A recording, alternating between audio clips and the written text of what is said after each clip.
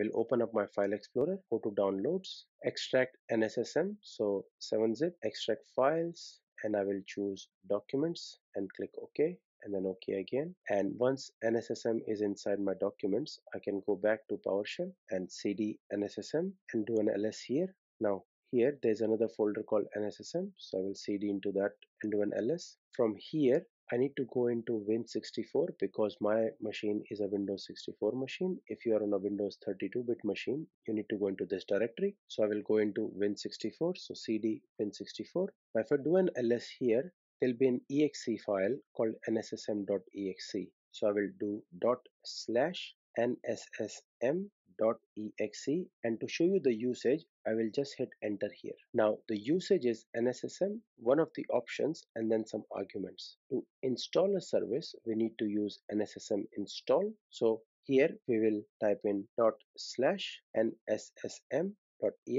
space install, and now we need to give the service name, so Kibana, and hit enter. Once we've hit enter, it opens up a dialog box, and inside that dialog box on the application tab, we need to specify the path for the batch file for Kibana. I'll click on this button here, then we'll go to documents, Kibana, and then bin, and from here I will specify Kibana batch file and click on open. Now I'll open up the details tab. I can type in some details, so I'll type in Kibana and description will be Kibana as well. You can specify the startup type, can be automatic, delayed, manual or disabled. We'll leave this as automatic. You can specify the logon as information here, dependencies of this service, the process priority, shutdown behavior, but we'll leave everything as default and click on install service. After it's given me a confirmation that Kibana service was installed, I can click on OK, and that will take off the dialog box. To check the status of Kibana service, I can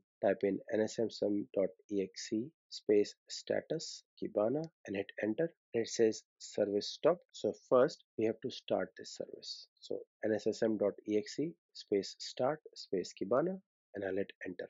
Now I've got confirmation that this service operation was completed successfully. So I'll go to my services.msc window.